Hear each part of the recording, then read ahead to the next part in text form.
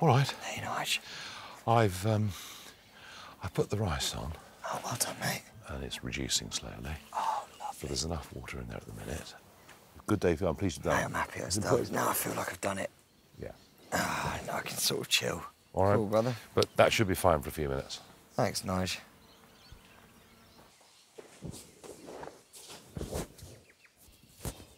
Everybody was asleep. I thought, well, look, we've got to get the rice on.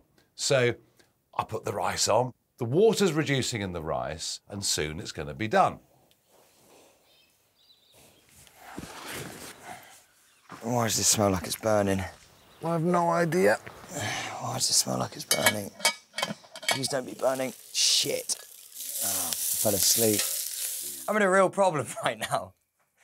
I've burnt the rice. Well, I don't know if I've burnt the rice. I don't know who's burnt the rice. It's burning. Oh, it's burnt. Oh, God. Oh, God. Sam, I did say to you it was reducing. Oh, dear, oh, dear, oh, dear. He's ruined the rice. Sleeping, you know, you're going to have to make priorities. The rice, we've got the rice on, boys. No, I didn't. I thought you had it. I thought you had it. No, I said to you, it's reducing. It's going to need some more water. I've never missed Fred more. So I wish he was here to see this. Oh, my God, what would Fred be saying right now? Who put the rice on? I put the rice on. Ah, yeah. Sam and Nigel not doing so great in the kitchen. I'm not going to lie. They have both burnt that rice. OK.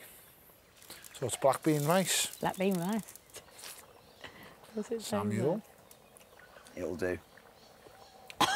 It'll do. I'm going to be honest with you. I don't think it tastes that bad. Weirdly, to me, it tastes like burnt popcorn. Oh, my Lord. One job. One job. Just one job. You had one job, Sam. You are head chef. You fell asleep on the job. I didn't fall asleep on the job. I was just lying down. I was resting my eyes. One thing led to another. And I'm asleep. Wow. Sam, you fell asleep on the job. To be fair, he has taken full responsibility. Why does it look like tar? Because it's burnt, Sam.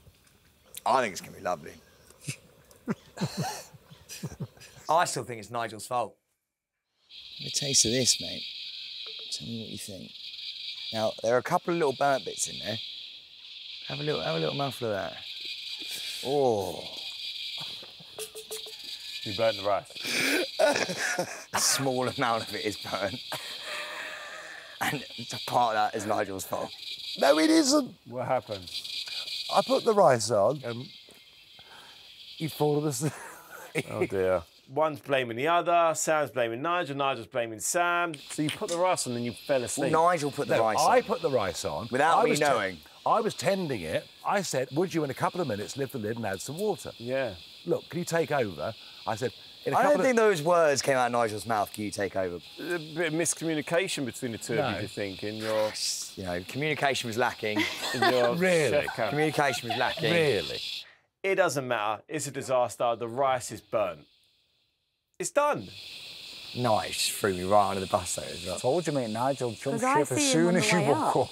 Nigel jumped ship. I'm almost certain I didn't hear him be like, can you watch over it? This is just like Brexit. The shit hit the fan and Nigel got off. This is the difference, what a real leader does. As head chef, I'm taking responsibility. Basically, the ship was well and truly sinking and Farage jumped right off that ship and was on the emergency boat and left the captain on board.